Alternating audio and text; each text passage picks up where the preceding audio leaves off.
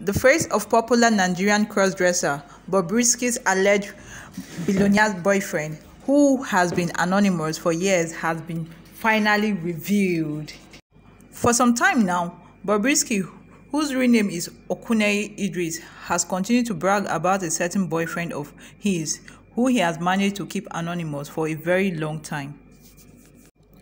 Just during the recent Valentine's Day celebration, Bobrisky showed up wads of Naira notes he received from the said boyfriend. It is alleged that one Lagos socialite, who with the Instagram handle @DopeFlebMcDreamy, is the much talked about boyfriend of crossdresser Bobrisky. We were able to match the beards of DopeFle and also shared screenshots that captured posts they both made on Valentine's Day, showing same gifts which Bobrisky said to that he has sent him. Here are some fun facts about Bobrisky's boyfriend.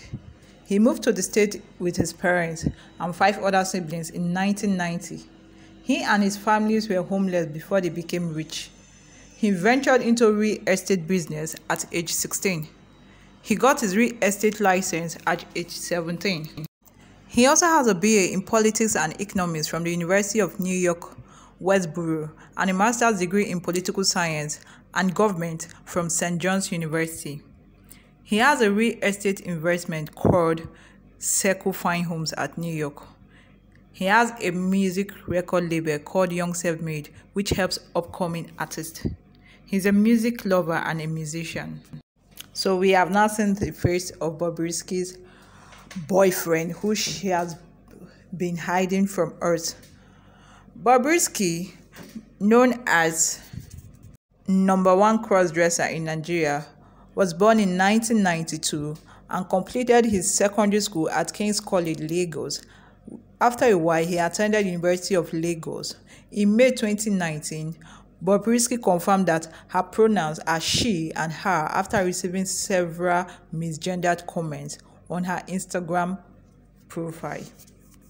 She became recognized by being highly controversial in social media for the ultra-conservative Nigerian standard. Bobrisky has been able to gather traffic to her Snapchat account, which she claims she has a lover who is assumed to be a masculine gender. Bobrisky has a fair share of fans and has been asked by certain event planners to give speeches at events.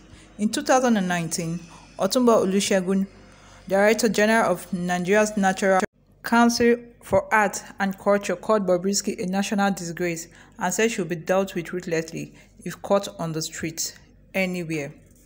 Thank you very much for watching my video. Please, if you are new to this channel, kindly subscribe, share the videos, and like. Please do not forget to invite your friends. Thank you very much and have a nice day.